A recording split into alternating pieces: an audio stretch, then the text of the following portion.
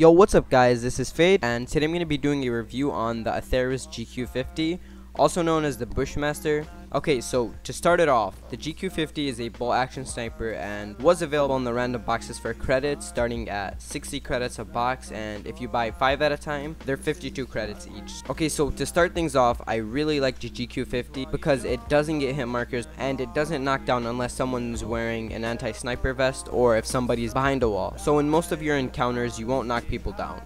That's one positive about this gun. Okay, so the range is 70, which is alright. It has 10 less range than the AX308, but that isn't the issue. The main issue I have with this gun, other than the scope speed, is the RPM compared to other top snipers such as the AX308 or the Scout. The RPM is 47 on the Atheris, and it's 2 less RPM than the X308 and 3 less than the Scout. And you may be saying, well, that's only a 2 to 3 RPM difference. Why is it such a big deal?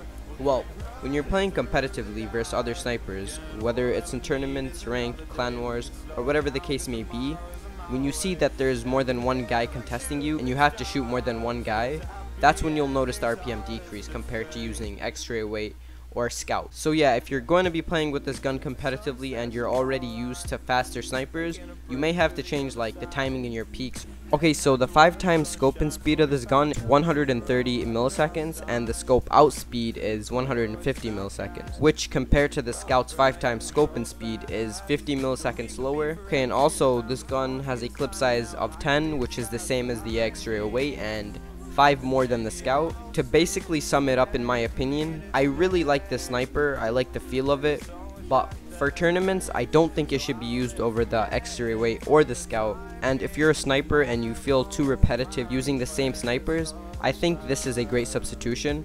So yeah, I hope you guys enjoyed this review. Let me know what gun you guys want me to review next, and yeah, peace.